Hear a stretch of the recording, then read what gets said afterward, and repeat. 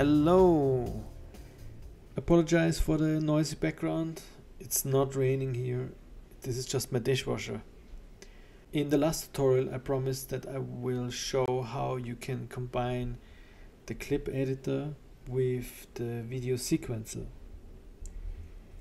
So there's a lot of debate online saying, yeah, you can use it together, or you can't use it together, it doesn't work yet, there's some issues.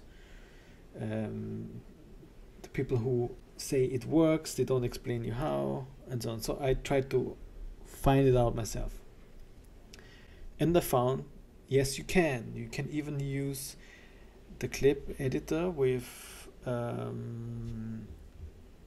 the compositor together and play everything through the sequencer, even cutting in the sequencer, and then render your video. But let's start from the beginning.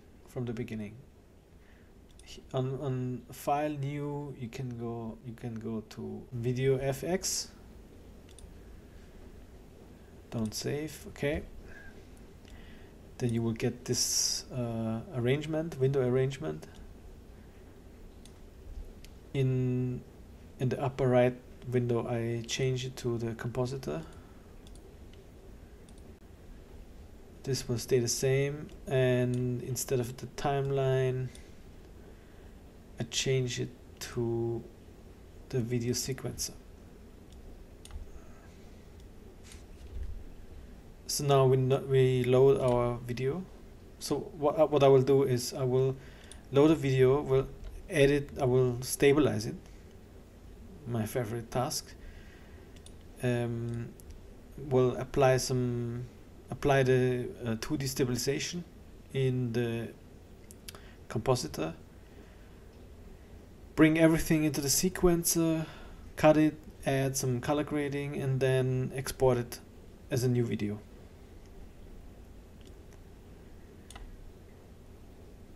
So first, as in the last tutorials, I just go very quickly through the 2D stabilization process. So here, this shot is very easy because its camera is always pointing just in one direction. And to stabilize it, I just need to add some markers. Marker 1 can go here, scale, add another one, maybe here, another one here.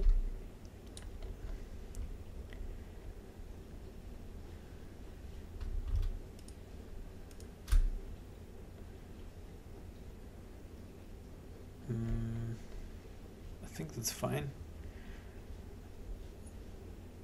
Maybe one more.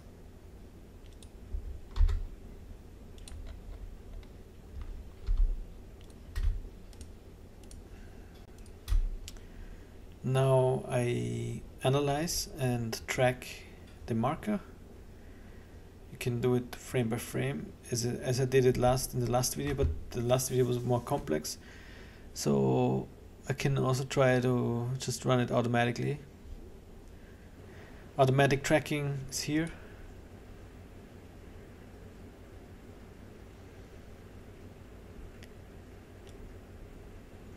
Oh yeah, I forgot. It's a very short clip, so it's actually finished here.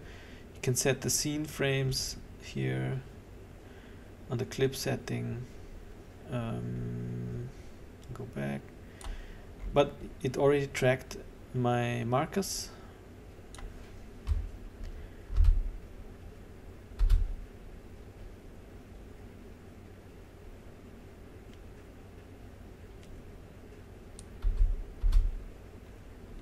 It's a bit stupid without the timeline. So let's have the timeline first here. So it doesn't stabilize yet, so we need to go into stabilization, 2D stabilization.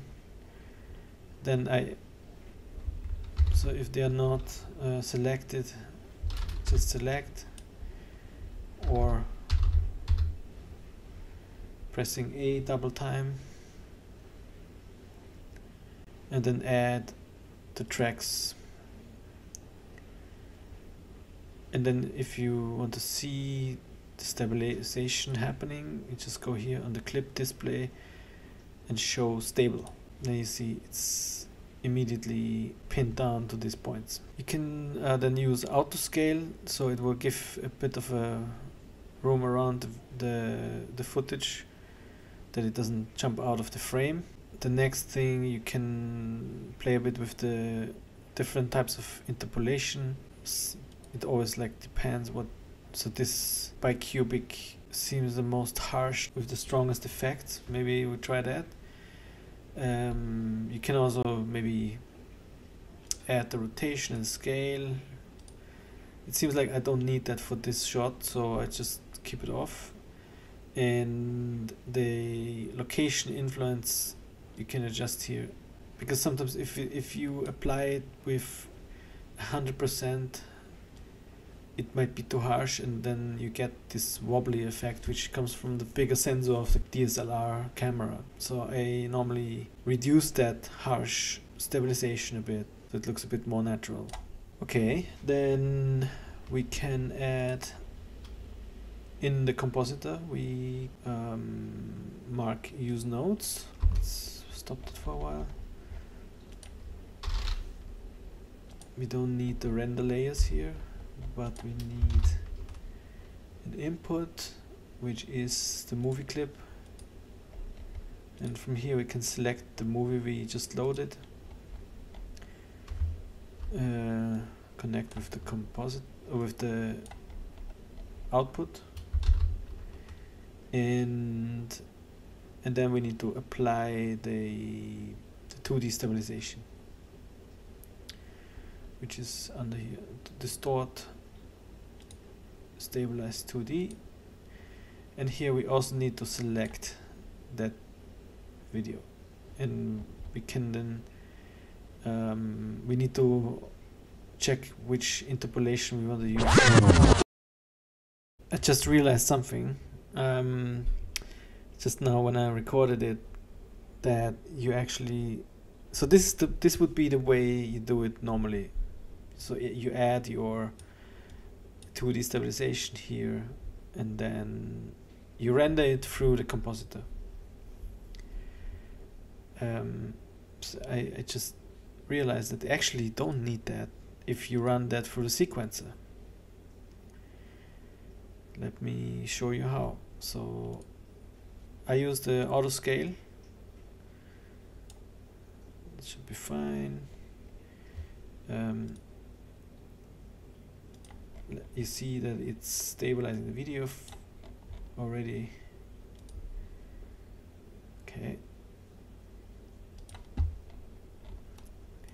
And I actually don't need this.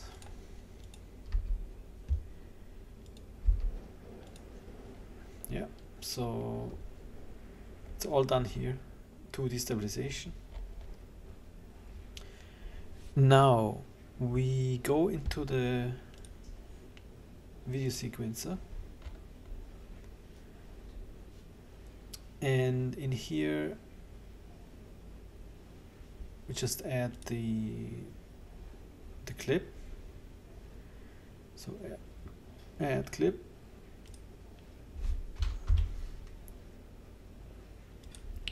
and it refers to the same clip as we have here. You can go into preview, and let's do preview and sequencer, and you can see that it doesn't show the stable version.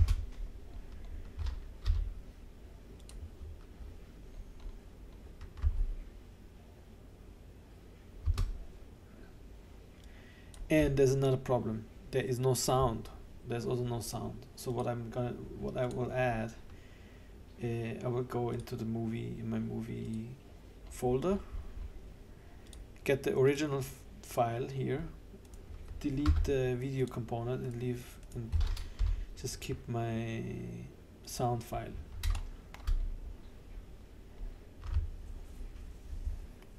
So now I have sound.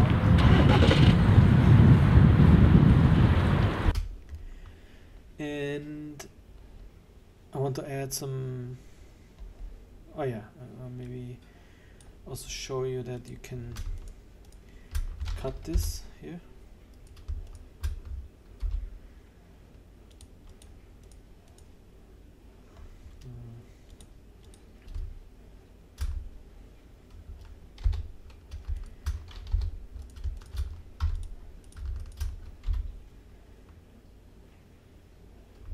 Or let's do something. We applied different color grading, so just to see, just to show you that this works. So here I add modifier, color balance.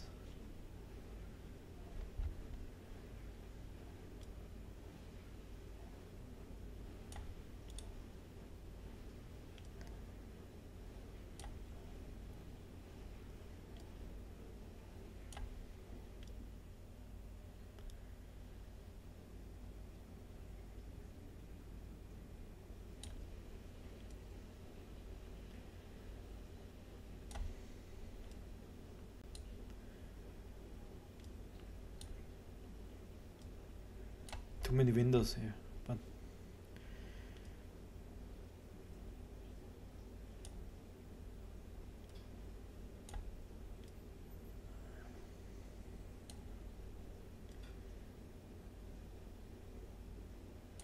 I think it looks quite nice. So let's copy the selected strip. So they have all the same setting, and then we change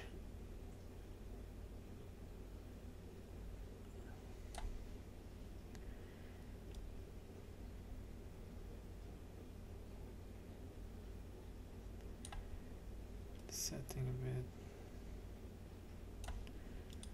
Let's have a bit different versions, maybe this is a bit more extreme,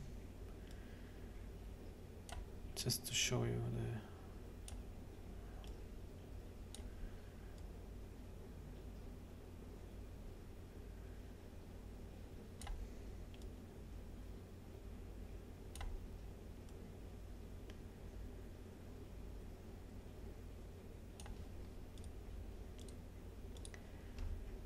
okay. So now, previously I always thought that when you then export, you need to check this at the post-processing. You need to check the how Blender like renders and which pipeline is using the compositing or the sequencer. So I thought I need to use the stabilization from the compositor to run through the sequencer, but no. And actually you don't need to click this. You can, but now it runs through the sequencer. And if you would render that now, so wait, so just need to select output.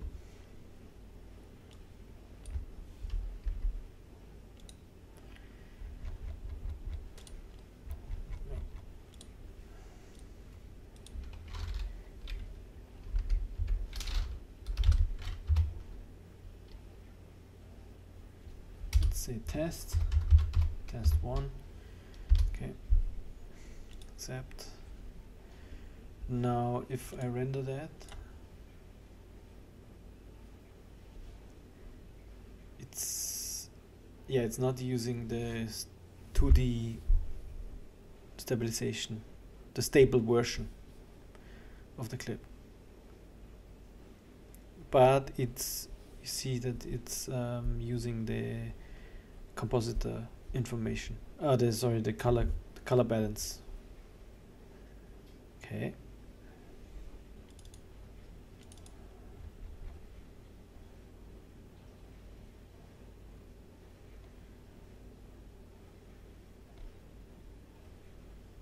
course, I'm an idiot. I rendered all the frames. Sorry for that.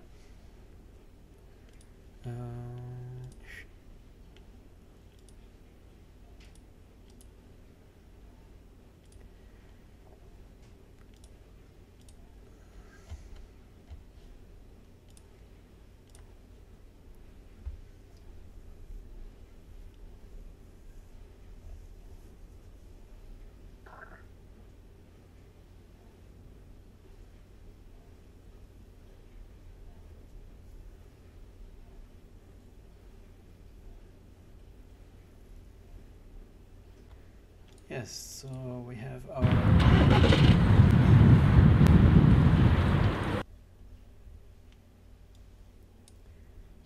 video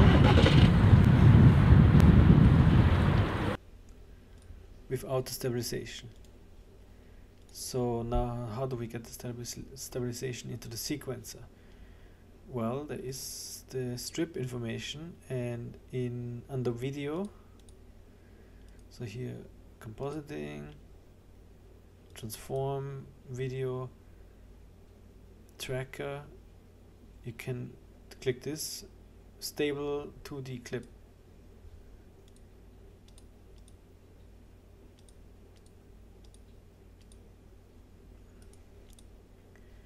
Of course, you need to apply this to each of these cuts now.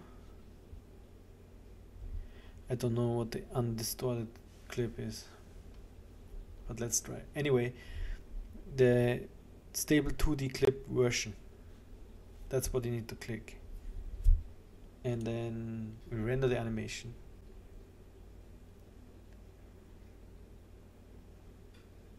It's a bit slower. And you see a slight wobble of the camera, but it works.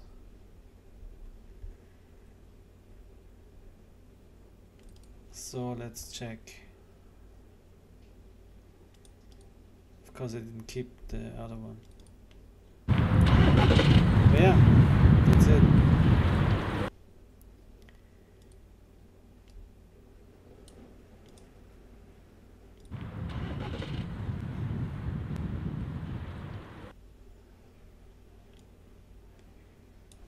So if we compare,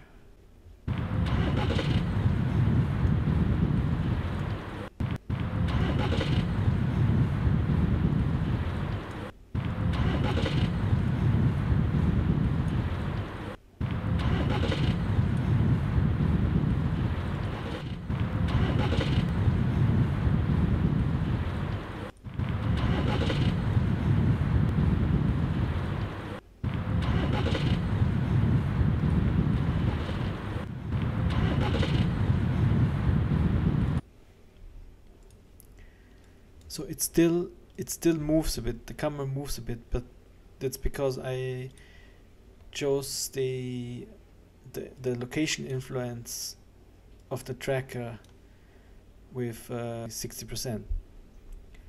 I could crank that up to 1, so then it's way more stable. But I think it's fine if it has a slight move. Okay, I hope you enjoyed my tutorial. Please give me a thumbs up, subscribe, and yeah, see you next time.